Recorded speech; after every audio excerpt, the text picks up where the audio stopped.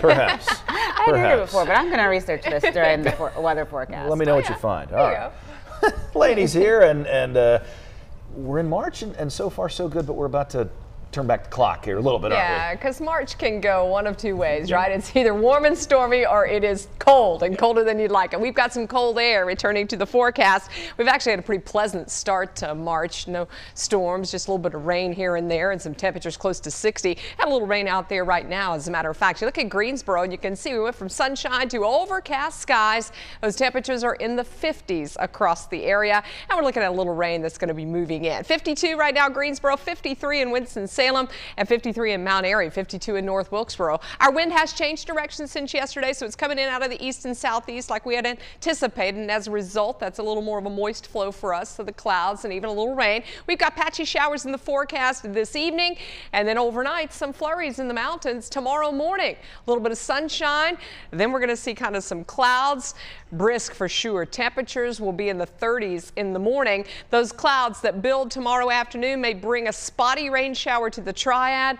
Some mountain snow showers will continue, and of course we've got the gusty winds, at times gusting to 40-45 miles an hour in some of those higher elevations. The rain right now very light, but kind of nosing into the Triad, so you can see some more moderate rain along I-40 as you work your way back toward Moxville. That's kind of moving north and east. Some light rain from Kernersville up toward the lakes, Greensboro, High Point, Thomasville. Wet weather too over southern Randolph County. Now I would anticipate that this rain is around for the next couple of hours, but I think by about 7-8 o'clock we're looking at this moving off to the east, and that'll be it for the rain. Then we wait for this front to bring in the cold air as well as the snow. So we've got our first storm system that's down to the south, and you can see they're dealing with flooding, all the green there, the river flooding that is taking place over the deep south. There's also been at least a couple of strong to severe thunderstorms right along this front in northern Florida.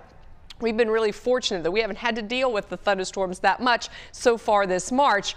Of course, it is Severe Weather Awareness Week, so we continue to talk about that. Today, we're going to talk about lightning safety, so tune in at 5:30. We'll give you some details on that. Also, notice this. This is the next weather system that's bringing the snow in for the mountains, so maybe even seeing a few snow flurries overnight, down to 32 tomorrow morning in the mountains, but the wind chill value will be in the 20s because that wind is up and blowing out of the northwest. Just above freezing in the mid to upper 30s. For the foothills and for the Triad.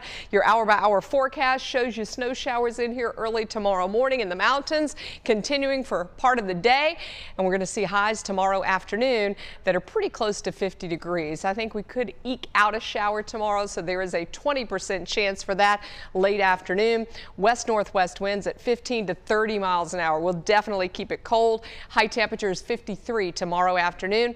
For the foothills, probably not going to make it to 50 tomorrow. We're up to about 49. We also have that chance for a few showers around, maybe even a flurry overnight. In the mountains, we've got the cold, gusty winds. We've also got the morning snow and those temperatures in the 30s. And then we'll kind of see bursts of snow in the mountains through early Saturday. So snow showers are definitely in the forecast tomorrow. Some 1 to maybe 2 inches of snow in places like Boone. Temperatures are in the upper 30s. I don't anticipate seeing too much measurable snow in Sparta, Galax, or Hillsville, but you could definitely see some flurries. That measurable snow will likely be along the mountains. So Grayson County, yeah, a little bit of that in the westernmost communities. And then for the weekend, if you're traveling to the beaches, we're pushing all of this rain off to the east, and it should be out of here. Everybody across the state on Saturday will be chilly, but also a bit brisk with that wind coming in. So here's the 7-day forecast. You're going to see our high on Saturday is 51. We're below freezing Saturday and Sunday mornings. Of course, we spring forward Saturday night, and we're back into the 60s by next week. All right.